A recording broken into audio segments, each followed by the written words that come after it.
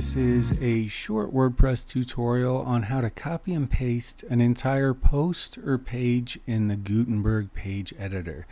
I have my entire post here that I'm ready to copy. I hit edit post and then I go to the three dots at the top, copy all content. Now we're going to make a new post. And we are going to Control V for paste.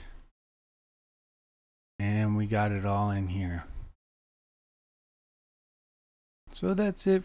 That's pretty much it for this short tutorial. If you found it helpful, a like or subscribe is always appreciated. And also check out the resources in the description.